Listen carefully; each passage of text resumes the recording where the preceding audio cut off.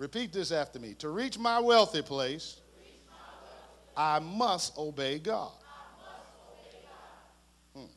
Psalms 112, verse 3, and you can take note of it. It says, wealth and riches shall be in your house. But it says, wealth and riches shall be.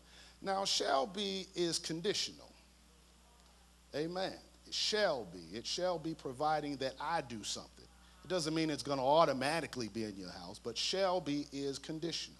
Now, Isaiah 1:19 says, if you be willing and obedient, you shall eat the good of the land, or you shall eat the wealth of the land. But that's conditional. Willing and obedient. Now, those are two key things. See, you can obey, but not necessarily willing. But you've got to be willing and obedient. You see, some folks obey, but they're not always willing. You see, if you're willing, to be willing is to purpose your will to act. See, when you're willing, it's done on purpose. No one has to twist your arm or twist your neck or coerce you or none of those things. But to be willing, it's on purpose. To purpose your will. I purpose my will to do this. In other words, your purpose, or rather you purpose in your heart to obey. You purpose in your heart to obey. See, you don't just obey because you don't want to deal with the consequences.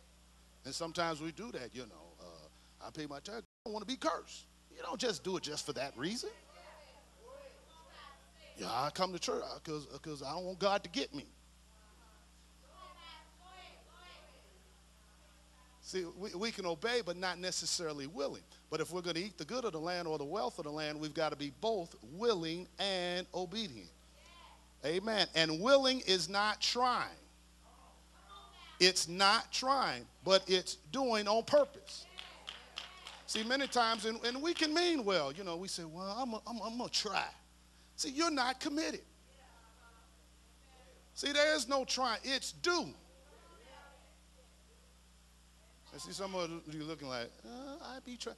Well, no, I don't want to, so don't raise your hand, but most of us don't try to go to work. You know, you didn't tell your boss on Friday, well, you know what, I ain't sure, I'm going to try to make it in on Monday.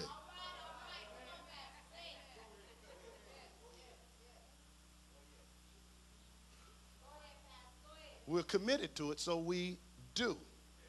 Now, you don't have to turn to it. 2 Corinthians 1:20 says, all the promises of God in him are yea and amen. See, everything in this word, especially dealing with finances, they are prophetic promises. God has promises to us. You see, a promise is, I'm going to do this for you. But now there's something a little different called the oath of God. Quickly go to Jeremiah, the 11th chapter of Jeremiah. Now, you all are going to have to, because I'm going to move quick. So, you know, when I go to these books, go to your table of contents. Nobody ain't looking at you because you don't know where Jeremiah is or John. Forget that person. Just go to the front. You can just go right to the page. That don't mean you don't know God or don't know the Bible. I'm the Reverend. I don't know all of these six books in order. Instead of wasting time, go to the front. Jeremiah, the 11th chapter, verse 1 says, the word that came to Jeremiah from the Lord, saying, hear ye the words of this covenant, and speak unto the men of Judah and to the inhabitants of Jerusalem. And say thou unto them, thus saith the Lord God of Israel, cursed be the man that obeyeth not the words of this covenant, which I commanded your fathers in the day that I brought them forth out of the land of Egypt from the iron furnace, saying, obey my voice and do them according to all which I command you. So shall ye be my people, and I will be your God. Verse 5, that I may perform the oath which I have sworn unto your fathers, to give them a land flowing with silk and money. Yeah, I said that milk and honey. Everybody don't like milk and honey. But silk is all right and money is all right. As it is this day, then answered I and said, so it be, O Lord. Now, as I said, promise God is saying, I'm going to do this for you. But this oath means to be complete. Oath means it is now ready to be released. So we understand the promises of God, but now God is talking about an oath. In other words, I promised you to get you in your wealthy place, but now when I make my oath, wealthy place is ready to be released. But now, a promise becomes an oath, because many of us, we're still in the promise stage and haven't reached the oath stage. But a promise becomes an oath when obedience is fulfilled. Oh, Jesus. Now, quickly go to Genesis 12. 12th chapter of Genesis, first book of the Bible.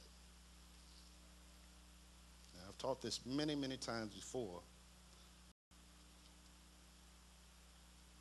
There are 3 lands that every single person in this earth lives in. And there's a land that God wants to show us. 12th chapter of Genesis, verse 1 says, Now the Lord said unto Abram, Get thee out of thy country and from thy kindred and from thy father's house unto a land that I will show thee. Now, as I said, there are 3 lands. What are those 3 lands? There's the land of not enough. There's the land of just enough. And there's the land of more than enough. Now, most folks live in that first land.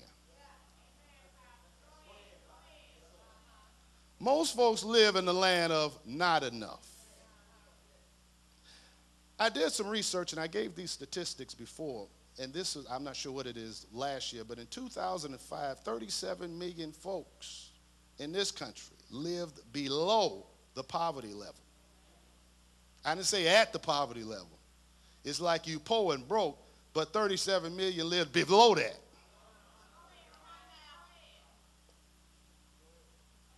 Now, the ratio like that, that means, at least probably half of us in here live below.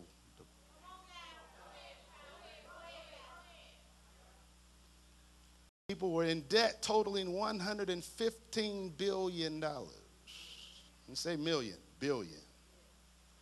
Over 2 million people filed bankruptcy. The average person, when they retire, the average person cannot write out a $5,000 check. Ain't that something? You done worked at the plant for 30 years, 40 years. You had your good retirement party, and they give you a watch and a plaque. And then when it's all said and done, the average person cannot write a $5,000 check.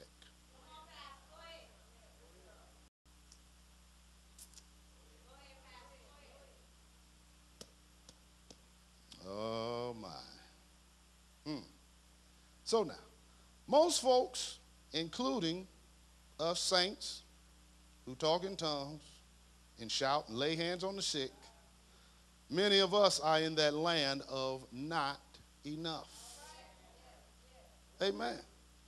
Now, you don't have to raise your hand. Let me just throw you out a quick verbal questionnaire. How many folks, don't raise your hand, don't.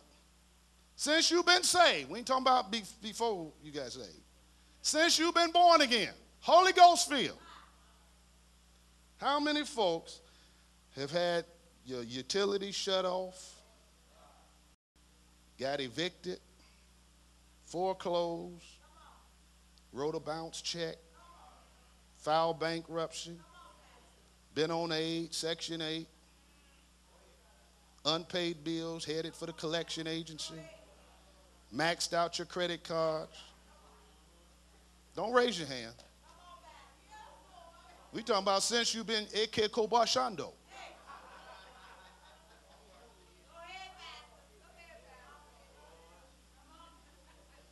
So now, this land of not enough is simply never having enough to fulfill your personal obligations. It's just never enough. It's like you always, as they say, robbing Peter to pay Paul. In other words, if you pay your light bill this month, you can't pay the gas bill.